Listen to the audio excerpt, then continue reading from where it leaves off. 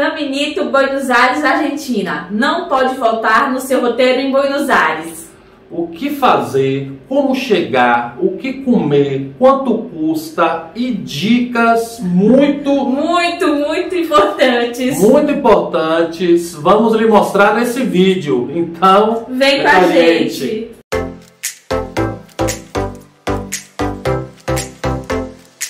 Oi, minha gente, eu sou Milena. Eu sou Marcelo e aqui nesse canal sempre dicas e informações para você viajar mais, gastando menos. E CAMINITO Buenos Aires. Se você me perguntasse, olha, só tem um dia em Buenos Aires, para onde eu vou seria CAMINITO. Por quê? Porque CAMINITO é o resumo. Nós vamos lhe mostrar nesse vídeo como ele tem um pouquinho de cada coisa que você procura em Buenos Aires, o que o turista vai em Buenos Aires, o seu roteiro em Buenos Aires tem que ter CAMINITO. Vamos lhe mostrar nesse vídeo que ele é um resumo. Cultura e tradições de Buenos Aires você vai encontrar no CAMINITO. E as dicas que vamos lhe passar durante o vídeo são dicas importantes que você não pode perder. Fica até o final do vídeo para não perder nenhuma dica dessa. Então, como chegar no CAMINITO em Buenos Aires, na Argentina? Buenos Aires, o metrô funciona muito bem. Verdade. Só que no CAMINITO, no bairro de La Boca, ele não tem linha. Então você pode ir de Uber, que funciona muito bem em Buenos Aires. Pode ir de táxi. O táxi não fica caro. Se você sair do centro, vai ficar em média R$30. A gente sempre dá o valor para Buenos Aires, para a Argentina, em real, porque a inflação lá é muito alta. Então não adianta a gente passar os valores em peso argentino, porque quando você for vai estar mais alto. Mas quando você faz o câmbio, independente da época, ele sai mais ou menos a mesma coisa e às vezes até mais barato. O táxi do centro vai sair em média R$30. Se você quiser, você pode ir de ônibus, funciona bem. O ônibus ele vai ficar R$1,50, R$2, é bem barato. Vale a pena, né? Você ver o transporte público, como o argentino, né? Se locomove, né? É verdade, amor. E tem várias linhas, vai depender do lugar que você esteja. O ônibus em Buenos Aires é por número. A dica é você sempre ter um e-book, um guia e-book, que é prático, tá no celular. A última vez que a gente foi, a gente usou um e-book. É verdade. Mas era aquele tijolão, né, amor? Tijolão. O e-book ajudou muito a gente já conheceu Buenos Aires. Verdade.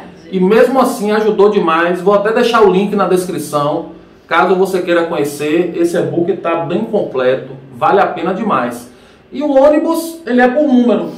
Então, a depender do local que você esteja, é só saber o número que vai ao CAMINITO e é o ponto final.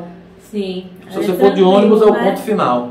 Então, quando a gente vai para a Argentina, a gente quer saber o que fazer em Buenos Aires. E no CAMINITO, o que fazer? No CAMINITO, acho que eu diria que a primeira atração, logo de cara, é a Bombonera. É um estádio. O La Boca vive, né? Esse bairro vive o Boca Juniors. Vive futebol. O ídolo, o grande ídolo Maradona. Então, assim, vale muito a pena fazer o tour Bombonera.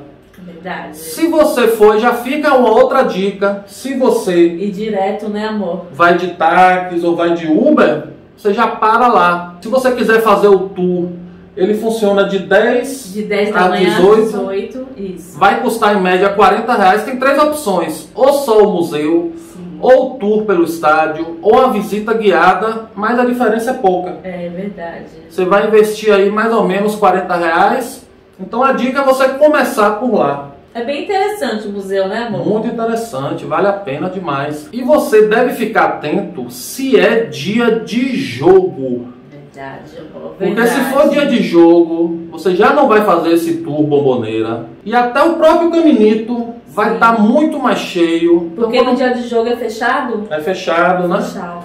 Então você deve evitar dia de jogo, a não ser que você vá para o jogo.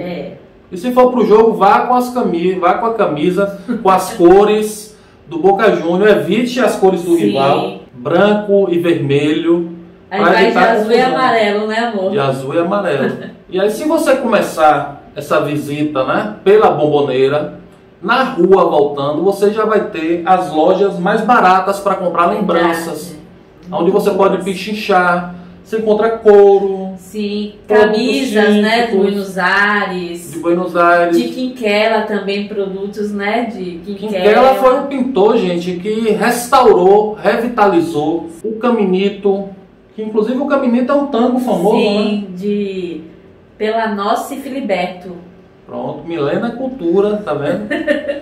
Então nessa rua você tem alguns bonecos para tirar foto. Outra dica é que alguns desses bonecos, eles cobram para tirar foto, mas normalmente tem um valor ao lado do boneco, você já fica atento, nem todos, mas alguns. E aí no final você vai encontrar o Museu de Cera, que aí você já está na entrada, já para conhecer a rua realmente do Caminito. Então vamos mostrar no mapa para você se situar. Aí fica o estádio da Bombonera.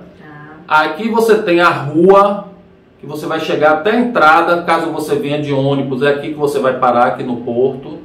Do lado direito, você já tem a rua, que é a rua chamada de Caminito, que é aquela rua colorida, sim, onde é excelente para você tirar fotos. E a outra rua paralela, onde você tem bares, restaurantes e mais lojas de artesanato. Nós temos um vídeo, o que fazer em Buenos Aires. Verdade, gente. Que a gente detalha o mapa, muito mais. Eu vou deixar aqui no card e na descrição, caso você ainda não tenha visto esse vídeo. Na entrada você já encontra as dançarinas de tango, os dançarinos, né, que pedem para tirar foto. Muito legal. Lembrando que essas fotos são pagas. Você tem que negociar antes, caso você queira tirar, né, a foto. Tem o Maradona, o sósia de Maradona. Sim. Então você já negocia o valor antes. E aí nessa rua paralela, né, a rua que realmente se chama Caminito, é onde você tem restaurantes e você tem outras lojas de artesanato, onde você vai encontrar comidas típicas. Lembra que a gente falou que é o resumo de tudo? Você tem couro, você tem produtos típicos de lá e você tem empanada. Nossa, verdade. Você tem o doce de leite. Sim. Você tem alfajores. Ai, adoro. Adoro alfajores. E é completamente diferente o sabor. A gente já tinha comido antes no Brasil, que você compra no supermercado, mas o sabor é totalmente diferente. Verdade. Eu prefiro empanada, né? Eu prefiro alfajores. E você prefere o quê? Comenta aqui pra gente ficar sabendo. Você encontra também lá cervejas artesanais que o portenho gosta muito. Perdão, essa é de Córdoba? Sim, senhor. De Córdoba. Gay. Cumbrecita Córdoba, artesanal. Artesanal. Ele falou que só aqui um esquilo. Tome el primer sorbo y después me dice si tomó alguna más rica. Esta es de miel, ¿eh? Ese de miel también. Dígame si tomó alguna más rica. Muy buena. ¿De dónde son? ¿De Brasil? Sí. Sí. Bueno, el dueño de esta empresa de cerveza, que es brasilera, Sí. viene una vez al mes a tomar cervezas acá. ¿Sabe que nosotros de Bahía, Brasil, tenemos 50% de desconto? ¿Sí? Inclusive nós temos um vídeo mostrando vários lugares para você tomar cerveja artesanal com valores. Um vídeo em Palermo, são 2 vídeos, está bem completo. Tem pizza, tem sorvete, tem café, tem tudo. A gente vai deixar aqui no card também, caso você queira ver. E aí os restaurantes, a grande atração são os garçons. Ai, muito divertidos, né, amor? Tinha uma dançarina muito bonita dançando. E a mulher do cara era ciumenta, o cara comia assim. O que você está olhando para... Esse bairro de La Boca, ele tem como característica as pessoas serem mais parecidas com os brasileiros. Então eles brincam mais, eles sabem tudo de futebol do Brasil. Eles conhecem os times, conhecem as brincadeiras. Esse aí não tem preço, hein? Puro São Paulino panetone, frutinha. Figura Vitor aqui. Então quando você for lá, vá de peito aberto, porque eles vão brincar com todos os times. Quando a gente chegou, a gente falou que era da Bahia, ele já brincou com Bahia, com Vitória. Galinha fujona. Galinha fujona! Bahia, bora Bahia, meu. Bora Bahia, minha porra. Vitória, Vitória, galinha fujona. Então cada brasileiro que vai lá, sim, ensina uma brincadeira. Se o cara é torcedor do Corinthians, aí ensina uma piada do Palmeiras. Se chega um torcedor do Palmeiras, já ensina do Corinthians. Então eles sabem tudo de todos os times do Brasil. Outra coisa interessante é que antigamente os imigrantes desse bairro eram italianos. Agora é mais paraguaios e bolivianos. E eles brincam com isso, né? Porque agora, como já tem muito paraguaio, aí tinha dois garçons brincando, um chamando o outro de paraguaio. Vamos ver. Tá aqui, Paraguai. O cara do Paraguai quer dizer que é argentino. O Paraguai falsifica até a carteira. Falsificamos identidade aqui. A foto não parecido a ele. Não é Paraguai?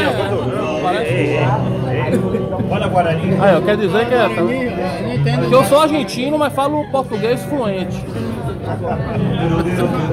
E o bom de você sentar em um restaurante desse para beber uma cerveja, ou para beber um vinho, ou para comer alguma coisa, é que você vai ter show de tango. Verdade, amor, verdade. Que a gente falou, Caminito é um resumo de Buenos Aires.